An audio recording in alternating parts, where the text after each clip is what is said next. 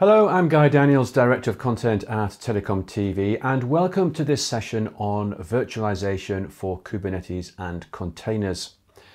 Application and service containerization have taken the IT world by storm, enabling workloads to be packaged and deployed across environments more easily than ever before.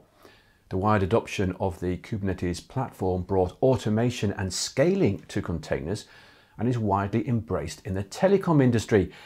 Yet one of the more persistent questions is, how should organizations run Kubernetes? On hypervisors or directly on bare metal? Well, let's find out what our guests think, and I am delighted to introduce Kit Colbert, who is CTO of VMware, and Rajesh Gadiyar, Vice President, Network and Edge Group, CTO, Network Platforms Group at Intel. Hello, both of you. Thanks for joining us on the show. Kit, there's a lot of debate in the market right now that bare metal is a better alternative to VMs for Kubernetes and containers. Can you elaborate on this and why you feel VMs are the preferred method? It is a question that comes up from time to time that we hear from customers. And I think the thinking there is that they look at, hey, there's this extra level of virtualization, and that's no longer needed now that we have containers and Kubernetes and so forth. But the reality, and there's thinking, oh, we can get faster performance without virtualization, and so forth. But the reality is a bit more nuanced than that. What we find when we talk to customers is that the virtualization abstraction layer really enables powerful management capabilities, even for virtualized workloads. It enables greater levels of consolidation. It enables greater levels of flexibility. If you look at Kubernetes, you might want to have multiple Kubernetes clusters for various reasons. You might need different versions. You might have different folks you want to enable as admins of those clusters. And so if you have a bare metal situation, you're going to have each of those Kubernetes clusters all on their own hosts or set of hosts, and that you might get really low utilization. In fact, that's what we find much of the time. And so virtualization is still a really powerful abstraction because it allows you to do that consolidation, to get that flexibility of API-driven management, and to do that in a fully automated way now with Kubernetes. And on the other point on performance, by the way, we've shown very clearly that there really is no virtualization overhead, so to speak, anymore. All virtualization now on the compute side is done, offloaded to the processor. So there's not really much we're doing in software. And so what you find is that when you look at the performance studies, oftentimes virtualized systems are neck and neck with bare metal systems. And sometimes even, and we do have this data, we've shown where virtualized systems can actually be faster than bare metal systems. And that's because of the optimizations we do at a hypervisor operating system level, where we're a bit better than Linux in certain ways. So long story short, virtualization came about because of its power both for consolidation and for improved management. And that's true of traditional workloads as well as these modern workloads running on Kubernetes. Thanks, Kit. And Rajesh, how does FlexRAN help operators be confident in the performance of their disaggregated virtualized RAN? Yeah, thank you, first of all, to have me on this panel. And it's great to partner with Kit and have this discussion about virtualizing the radio access network.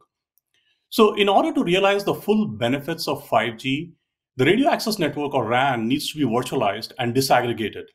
Now, this is the journey that we've been on for a while, and we've built an important software stack called FlexRAN that enables you to build your RAN with cloud-native APIs. So Intel FlexRAN reference architecture is an off-the-shelf, general-purpose, server-based cloud-native platform that contains components of Intel processors, Ethernet, and hardware accelerators. So the first question to ask is, what KPIs are operators looking to deliver as they transform their radio access network? 5G networks, as you know, demand high level of flexibility, scalability, and automation to meet the latency, coverage, capacity needs, and to support various algorithms, analytics, and application needs. Overall, the operators are looking for optimal TCO and performance per watt per dollar. This is exactly what FlexRAN delivers.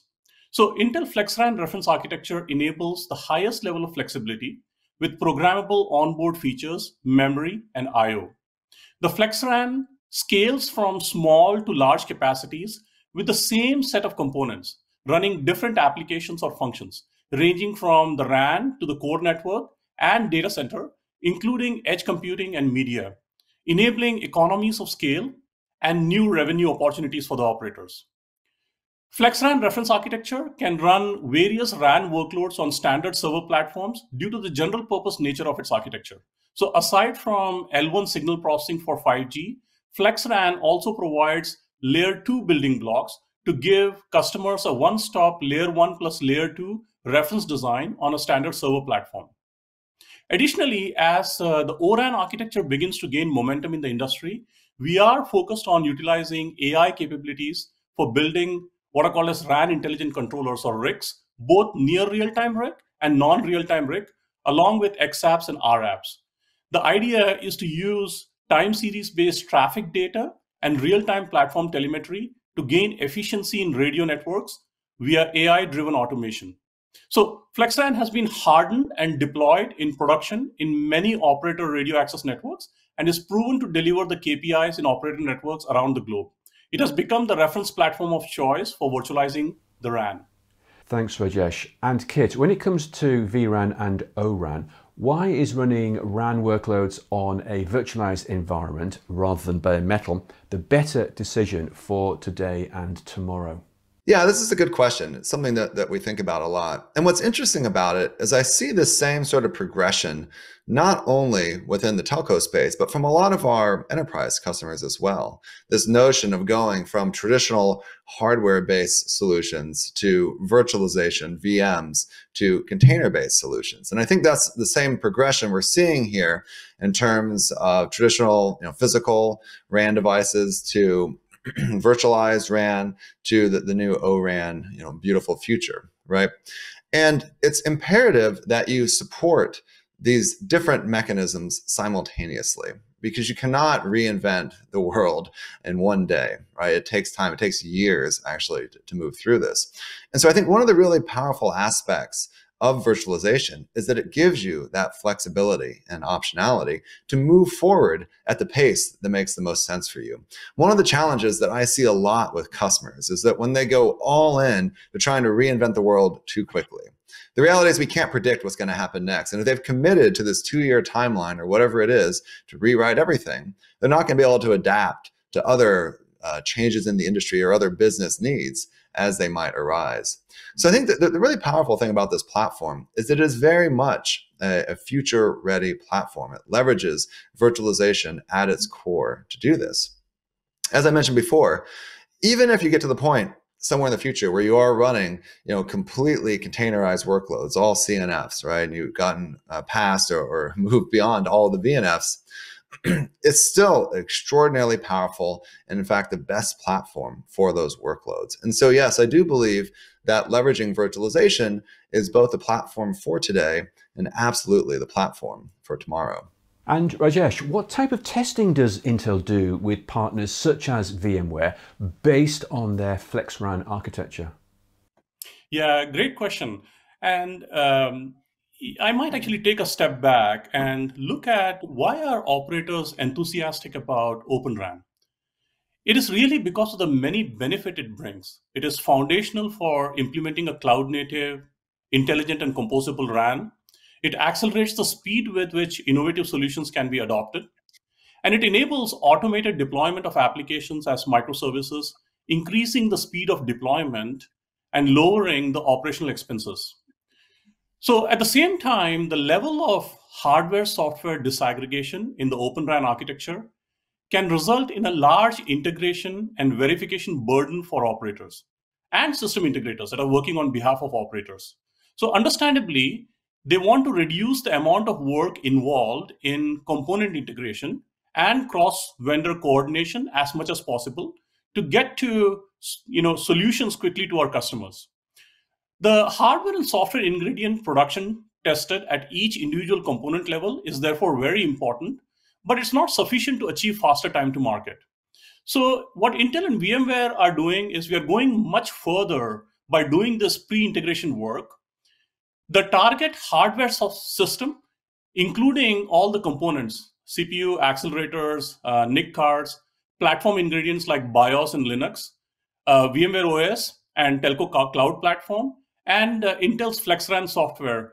These are all integrated and validated together for ensuring compatibility of releases of the various ingredients, key features, performance KPI conformance, and adherence to stability criteria. So the entire process is fully automated in a CI/CD or continuous integration, continuous deployment setup with multiple levels of testing. Each software component is automatically instantiated as a CNF or containerized network function or a VNF, virtualized network function, and updated independent of the rest of the subsystem. It's tested at the component level to meet the component level criteria prior to onboarding to the staging and testing area for the next level of subsystem level validation. So by having multiple of such gates with test criteria at each level, it's easier to isolate issues and fix them prior to the next level of integrated testing. The deployed software configuration is continuously operated and monitored to find issues, we troubleshoot, and learn from the process to improve the automation of infrastructure software and also the test cases. So VMware and Intel are also establishing the CI/CD setups that mimic each of our end customers. So I want to actually take the opportunity to thank Kit and VMware team for their strong commitment and collaboration in establishing this joint development to transform the 5G radio access networks. And Kit, why is it important to be able to run multiple workloads on one server in the RAN? Couldn't you just do this on bare metal? Yeah, I think it's incredibly important. And again, goes back to some of the core values or capabilities of virtualization, because it enables a lot of this flexibility. As I've talked about, we're very much in a mixed mode world where we're going to have some VNFs and some CNFs. We need these to be able to run side by side. We need to be able to take efficient use of that underlying infrastructure and have optionality and flexibility as things change, right? As new workloads come in. But I think what's really exciting as we look forward is this opportunity to really build a platform there, to potentially allow third parties to come in and add their value. This is like huge in terms of additional monetization opportunities. But now think about this. You now have additional third-party code running in that RAN environment. And there, security becomes really, really important. This is something I actually neglected to mention earlier. Probably should have mentioned it in the first question, which is this notion of virtualization providing the best security. I think that's a really, really key thing. If you look at the public clouds, they all leverage virtualization. If they're going to put two tenants on a single physical host, they will not allow just two, let's say, containers from two different tenants to run side by side. They need to leverage virtualization for that clean multi-tenant isolation. And so I think that's another really key aspect. And so we talked, previously about this platform for the future. And I think that's exactly the point here, is that you really can think much more broadly about this and enable additional partners to come in and add value for the end users. I completely agree with Kit, right? So, and I just want to add a couple of points here. This transformation of radio access network is a little bit of a journey. And the reality of how this is going to evolve is we are going to actually be in a mixed mode. So today we have a lot of virtualized network functions. As it evolves to more of cloud native deployments, we're going to actually need a mix of VNFs and CNFs. And the whole purpose of opening up the radio access network is so you can actually deploy new services on top of it. So third-party applications, perhaps value-added services, so the operators can monetize the RAN, like Kit was saying. And so a battle-hardened production quality system that can address other needs of real commercial deployments, such as service assurance and observability, such as security, such as isolation and confidential computing. These are all very important. And as such, when I sort of like look at the VMware Cloud Framework and vSphere, which have been released now with Tanzu, with Kubernetes native APIs, I'm super excited because it actually gives a really nice software framework and tool for production deployments for the operators as they transform their radio access network. Kit and Rajesh, thank you both very much for joining us for this session on virtualization for Kubernetes and containers. Thank you.